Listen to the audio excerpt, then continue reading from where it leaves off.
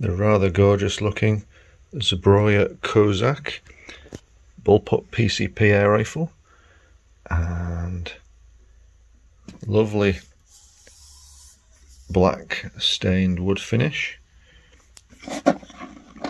brass trigger,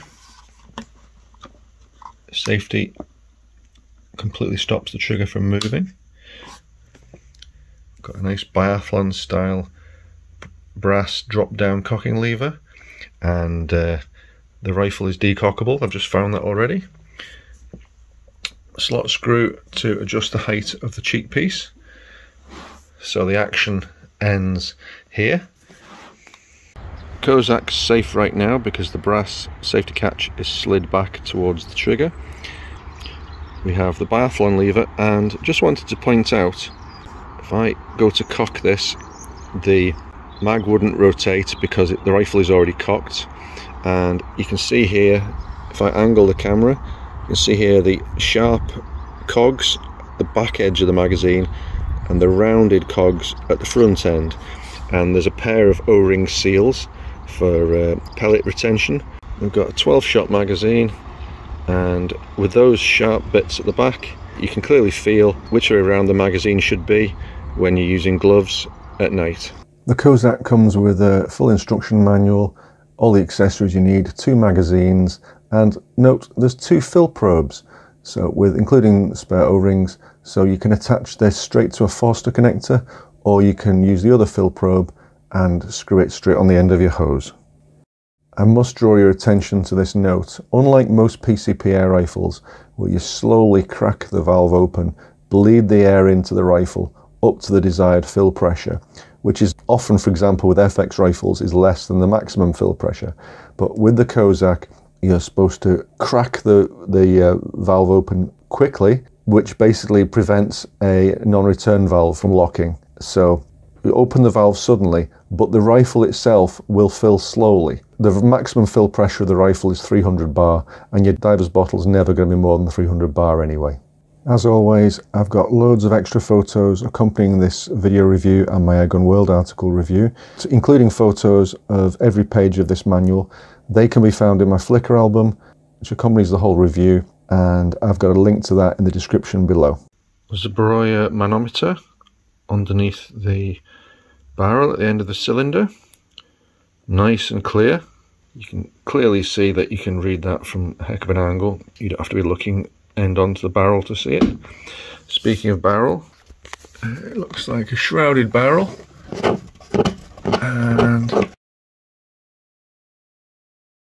yep, we have a matte finish anodized thread protector, and I do believe that's 1/2" UNF, so nice compact slim moderator might do that just very nicely. Like the DonnyFL Koi or Tanto. So the Zbroia Kozak, 1 mag fired, JSB exact 177, which are 8.44 grain, 4.52 millimeters.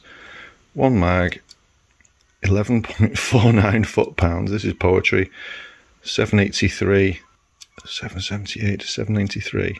A spread of 15 feet per second, standard deviation of 3. And that's bearing in mind the legal limit with that weight of pellets is 799.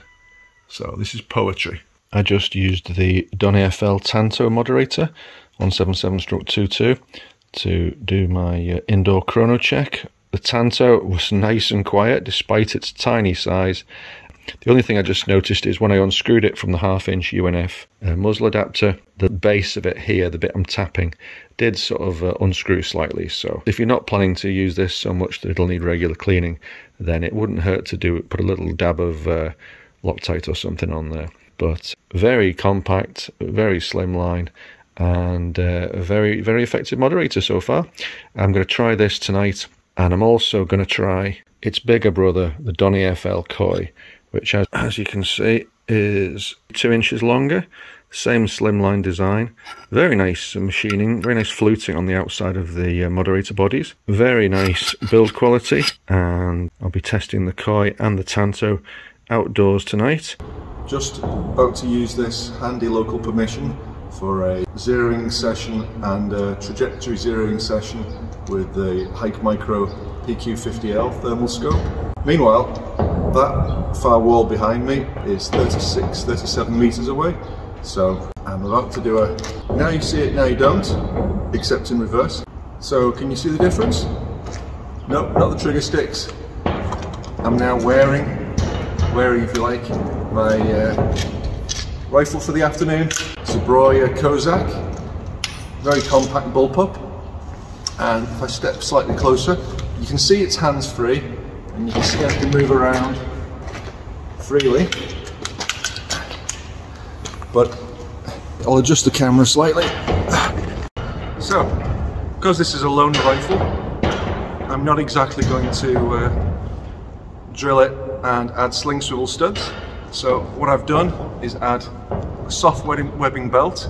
If you saw a couple of my videos from the British Shooting Show 2022 in February, you'll see I used a soft belt like this to wear the MX Arms Cayman around my neck.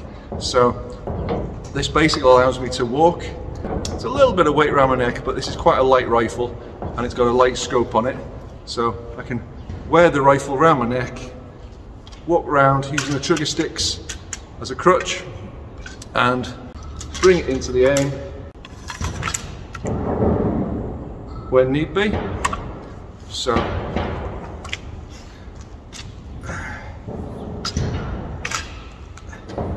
and as you can see, nothing's easy when you're on crutches negotiating this lot. But I'm not expecting to shoot any pests this afternoon. I have phoned 101. I've let the police know where I am as usual, all my details. It's especially because it's daylight, and if somebody, even though I'm on farm property, I've got permission, I've got shooting insurance, etc. If any member of the public happen to spot me, for example, getting the rifle out or putting it back in, then we don't want any grief. So call 101 before and after. Anyway, so I'm especially here to zero the excellent Height Micro PQ50L. I've got it zeroed at 30 meters, so I'm going to do a zero check. There's a target here at about 30 meters. I'll do a zero check and then I'm going to move the target further back to 35. And you can see I've got the adjustable cheek piece up ever so slightly on the Kozak. But what a neat rifle. And thanks to Rob of Pickering Guns, North Yorkshire, for the loan of the rifle, for the review, for the YouTube and the magazine. Superb rifle, really is. It's so cool as a reviewer when I get a rifle out of the box, check the pressure, I put a mag of pellets through it, that's 12 shots, and the average power is 11.49 foot-pounds. No shots went too close to the legal limit. Superb. If I had the money, I'd be buying it.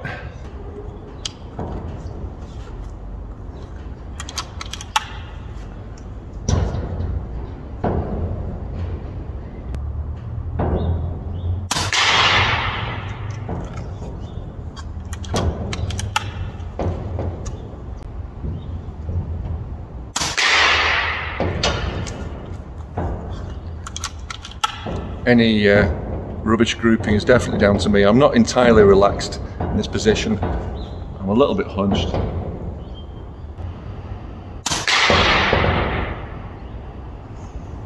Maybe a smidgen high. Height Micro PQ50L thermal scope sadly doesn't record sound, but here we have me first ranging the target at 30 meters. And then, bar the second flyer, which was my mistake, putting 4 pellets in an area the size of a 5p piece at that range.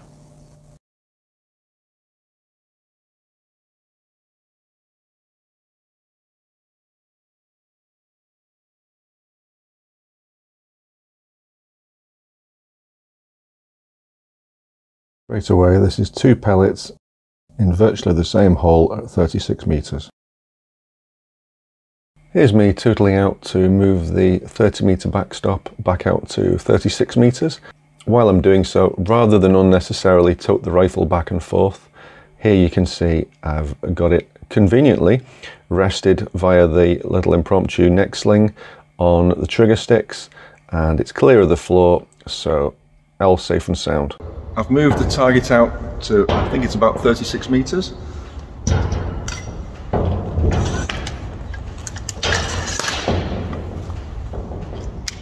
You ignore the sound of my crutches falling over. Occupational hazard. And because it's so in keeping with the rifle's contours, the chosen moderator today is the DonnyFL Tanto.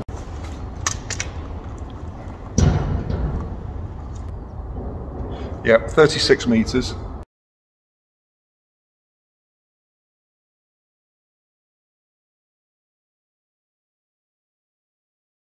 So I've just collared Davey here, Dave Smiley at the GARC range to ask him his opinion of the Zbroia Kozak. What do you reckon, Davey? It's quite a nice rifle. It's quite short, quite compact, good accuracy. Yeah. The only thing that kind of puts me off a bit is it's a bit far back for cocking. Right. But apart from that, so if you show me what you mean, put it in your shoulder and show me what you mean. So. Well, if I've got it on my shoulder and I'm pulling back, I'm stretching back on my arm. Yeah. Whereas it could be doing with being a wee bit further forward, but apart from that. Well, I think mechanically that's how they've saved the money to make this so affordable. Basically, they've avoided an elongated cocking linkage. The stock's quite plain and basic, but it feels okay. There's no checkering on it. That's the other thing for a good grip in the wet. If I had one of these, I think I'd put some skateboard tape on it to make it grippy. Apart from that, it's really quite accurate actually. And it feels okay in the shoulder. Trigger feels okay. Yeah, it feels okay. Trigger's light enough. Safety's good on it as well. I quite like it, but the only thing is I would like it maybe with safety cocking. That kind of helps a wee bit. Automatic safety, you mean? Right. Yeah, just for safety, but apart from that, yeah, it's good. Okay, I cool. like it, yeah. Thanks very much. So, you feel the same, that the cocking lever's a little bit too far back for you? Correct. How does it feel shooting? Is it accurate enough? Yes. Actually, it's nice and compact. Yes. You know, it's not too heavy. It's just the cocking lever. Yeah. I like the safety. You like the safety, yeah? Yeah. Cool. Yeah. So you've got 12-shot magazine, 177. And I've done a full chrono check, and from 275 bar down to 95 bar, I got 12 magazines out of it before the velocity started dropping. So it's quite a small cylinder, but that's 144 shots at 11.5 foot-pounds.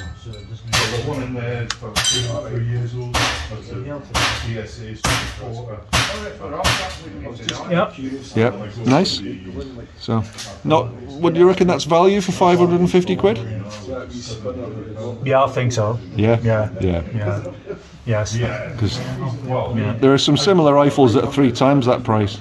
So, I'd say it comes across pretty good value myself. So you like it? Yeah. Awesome. Yeah. Thank you. What were you saying about the safety? It's nicely positioned. You can do everything with one finger. Yeah, so with one finger you can nudge the safety off and nudge it back on again. Yeah. It's pretty quiet as well, Yes. resettable. So, good for those of us who go after rabbits in the dark. Excellent. I think probably the safety is the nicest feature on this one. For me, personally. But everybody has personal level. Yeah, it need to be. So you're flicking it, the biathlon lever with your thumb. I usually just flick it out with my thumb. And then cocking it with the back of your hand. Yeah, I'm not sure. I'm shooting a short range one, so I'm a bit out of practice. Yeah. I'm also used to shooting the mill dot, so that's. Well, I prefer the T reticle, clutter free, you know. So that's why I've got the T on there. Yeah, I've got a real mix and match. My competition guns have got the T's on you, but for my hunting guns, got just mill dots.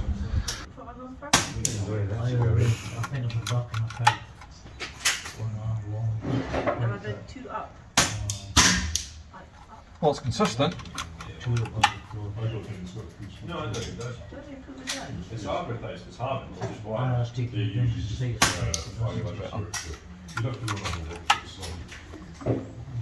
And the only downside of these mags is there's no indication when you've used all 12. And I've failed to count them. So, but you do have a second mag there loaded, ready to go if you want. All I'm after is your honest opinions on the rifle. I'm in no rush. You probably would. I'll get the next thing, you know. Exactly. You like? Yeah, the cheek piece over, eyepiece ideally down. I prefer just to cant it slightly further over for the cheek because I just adjust it slightly over. That's just personal preference. Yeah. I'm pretty impressed with what you get for 550. You know. Same price of basic air arms. You don't get an air arms bullpup for that price. No. I just mean a standard one. Yeah. Have you got any pellets left? Have you? I don't know actually. To be honest, I might. No, that's you out. Your thoughts, Graham? It's comfortable. It's slightly short in the fore for my liking. Trigger's nice. That's a single stage trigger, isn't it? Not a single stage. It's not got much of a two stage, but yeah, this I'll just slightly further over. Yeah. The pistol grip feels a wee bit blocky, but I'm going to get used to that. Yeah. If this was my rifle, I think I'd put some skateboard tape on it to make it grippy. Yeah, it could be doing just. Because I do most of my shooting with these gloves on, you know. Yeah. You got big hands. Yeah. Yeah, so you'll find your. Yeah. Yeah. Okay. But if this had been around 4 years ago when I bought my FX Wildcat, it's half the price. And apart from the cocking lever being a bit further back, it does the same job as a non-FAC FX Wildcat. You know what? It's light. It's a fraction of the weight of my Vanics. The target. Yeah.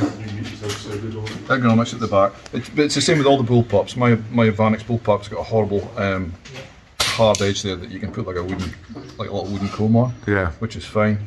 In general, I'll be setting my scope down about, like, I wouldn't have that second riser, so my scope would be down at close to that, just to get rid of some of that lob. Yeah. It's quiet. It's pretty. Yeah. So good value for money anyway. Absolutely, absolutely. Well, when you consider the price of some of this other stuff. Yeah. Even a basic air arms, yeah, a basic one's at what, $6.50? Anyway, thank you very much. You're welcome. Hi there everyone. So this has been another fully impartial, unbiased, independent, honest rifle review.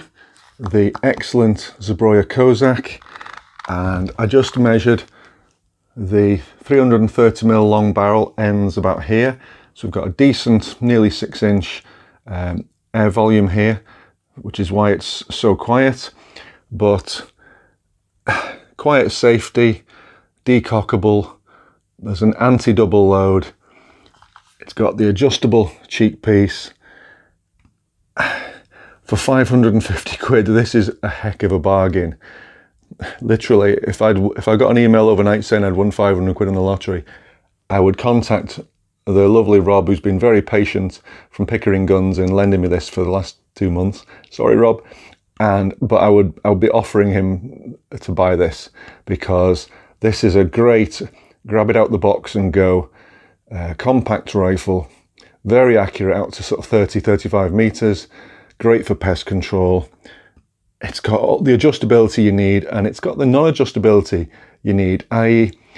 out the box, 11.5 foot-pounds, didn't miss a beat throughout, 13 magazines, so 144, 156 shots out of one charge of the 200cc cylinder. So yeah, fantastic. Just a shame I'm going to have to take off the Pard 00 LRF now, box this up, return it to Rob with my thanks. An absolute corker of a rifle, and I hope Ukraine recovers very quickly, and I hope the Zbroia factory and all who work in it are safe and sound, and they keep doing their thing. So thanks very much everyone, thanks for watching.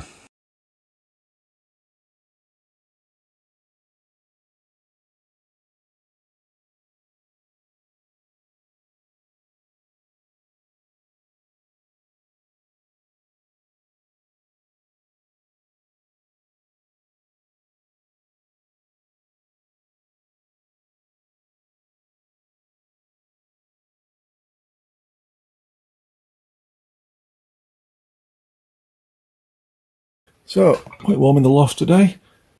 8.44 grain pellets. JSB exacts 4.52.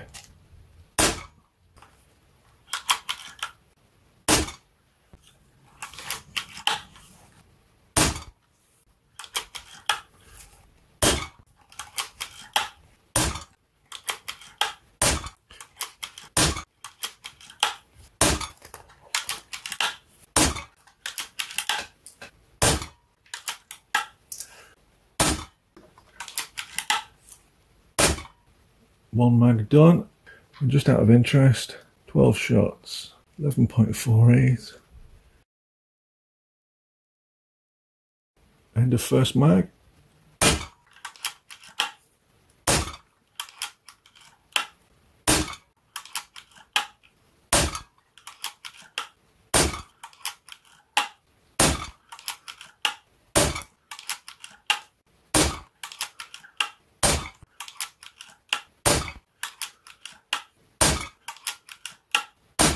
And the second mag. Start a third mag.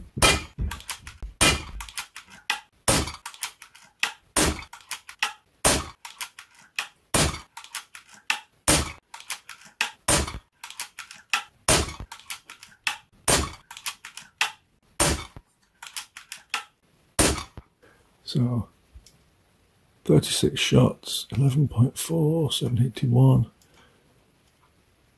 Fantastic consistency. Start of mag 4.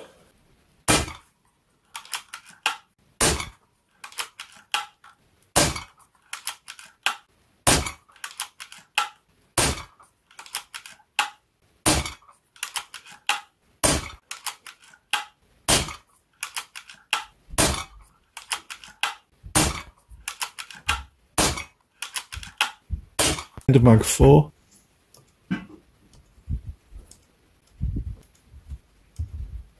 Start of mag 5.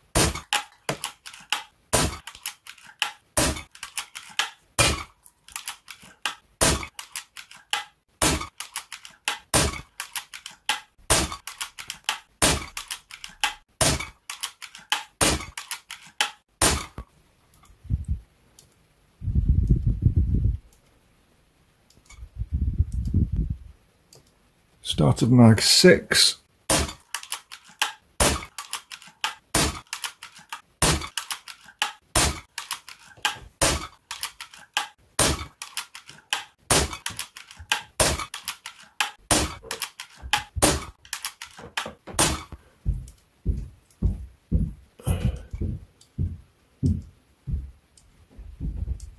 Start of mag 7.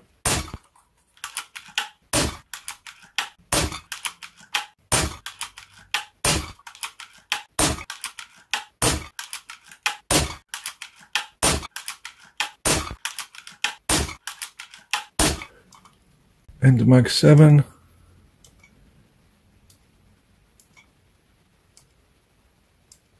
Start of mag 8.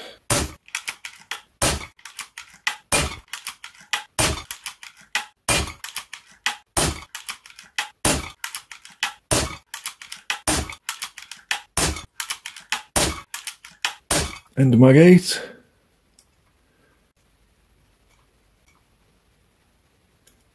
Start of mag 9.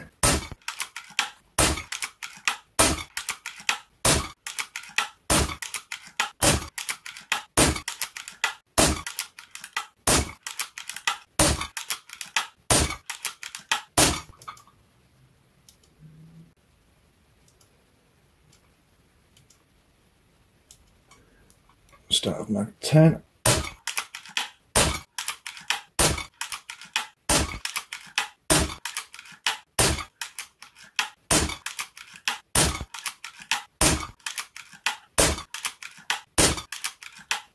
End of mag 10.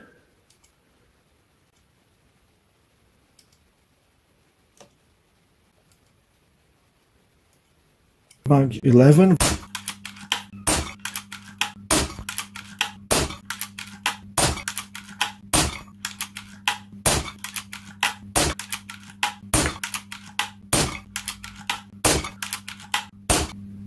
Into mag 11.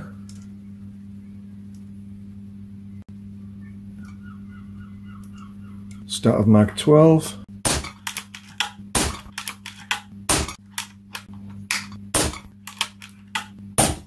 Oh, that was a dud shot. Another one, that mag didn't revolve that time. This is the only hiccup I've had with the Zbroia Kozak, which has been otherwise flawless throughout, is that once or twice in a couple of weeks the mag failed to revolve. So I fired a blank shot, but the anti-double load feature works perfectly. So until you've discharged a shot, the mag will not index and rotate ready for the next shot. So just a one-off, I guess.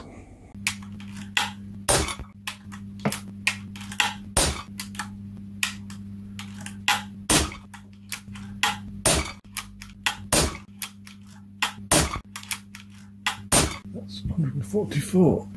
So 11.33.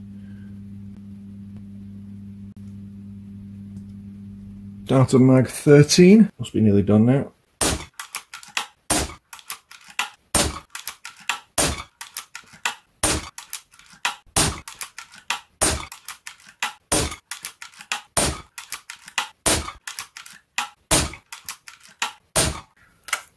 So 156 shots. Average has dropped slightly, but still 777. That's so impressive.